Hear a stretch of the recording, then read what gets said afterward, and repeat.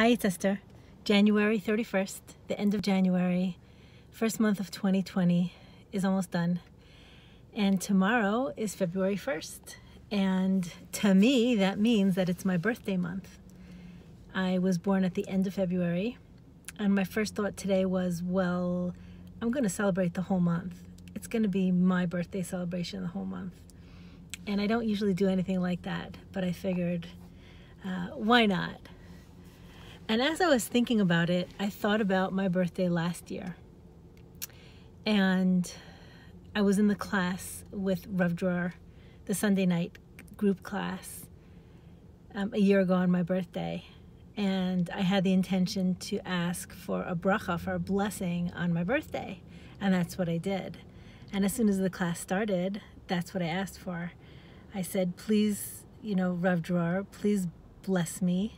It's my birthday. And I want a blessing. And I was waiting for the most amazing blessing for my birthday. And it didn't come. Instead, what I got was, on your birthday, you have the power to bless other people. So please bless the group.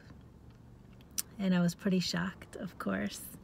I wasn't prepared to bless all of these people on the group. And I did. And it was a very powerful experience to think, who am I to bless anybody? I was asking the rabbi for a blessing, but instead I was given the realization that we really all have the power to bless each other, and how important our spoken word is, and what we say, how much meaning it has. And I ended up going to Canada to a friend for my birthday right after that class, a few days later.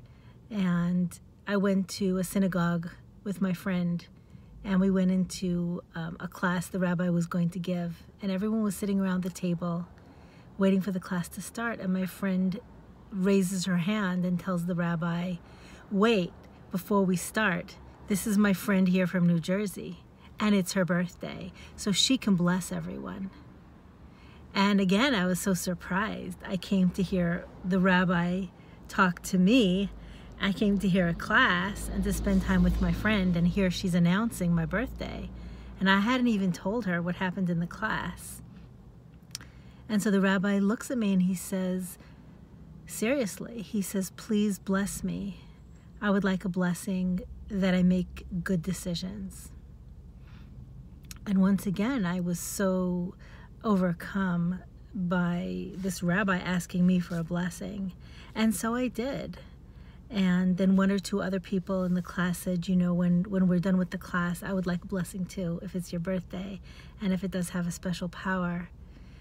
And when I was remembering that this morning, as I was contemplating how am I going to celebrate my birthday this month for me, I remembered this from last year, and I realized that maybe this month can be a month where I'm aware of everything that I say as much as possible, and to greet people properly and well, and to bless them, and have a good day is a blessing, and have a good Shabbos is a blessing, and be well is a blessing. And just to keep that in mind for this month, that we all have the power to bless each other.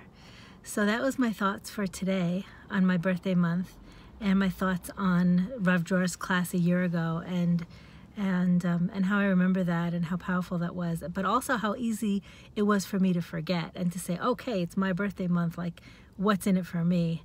And once again, thanks to taking these classes, I remember that it isn't about me, and at the same time, it is about me and what I have to give. So it's not about me and what I'm going to receive this month. It's about what I can give this month. And I think that this applies to everybody all the time, not only on our birthdays. So be blessed and have a wonderful Shabbos, and bless each other.